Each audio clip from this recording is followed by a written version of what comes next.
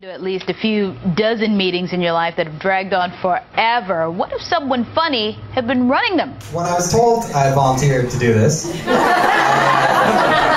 first reaction was surprise, because for the life of me, I could not remember agreeing to come up here. I'm the only daughter in an Italian-American family.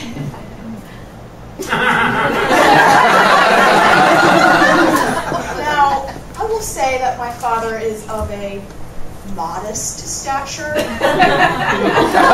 only about comedy. What they've done there is created a culture, and that's one of the most important things. Their culture happens to be comedy. I actually do like to really sit back and relax. And so, no, I do. Sometimes people think I look like Moby. So similar, like when Moby CDs come out, I get upgraded to first class. I get into better restaurants. Breaks down those barriers, and success comes from being open and human. They think I'm working like somewhere between the mayor's office and like the fire department just because they have no idea what I'm doing.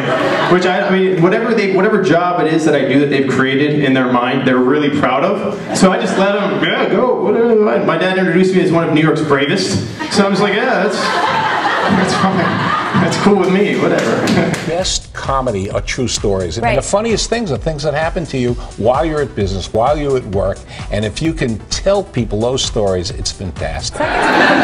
We try to give Steve pet projects at Peppercomm. We try to keep him out of the way. Mostly away from clients, out of fear of losing them.